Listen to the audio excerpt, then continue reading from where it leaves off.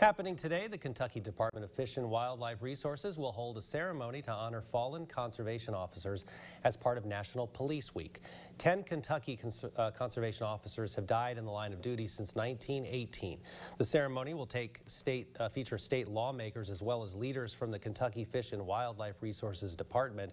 Today's ceremony is set for 11 o'clock at the Kentucky Conservation Officers Memorial on Kentucky Fish and Wildlife's main campus in Frankfort.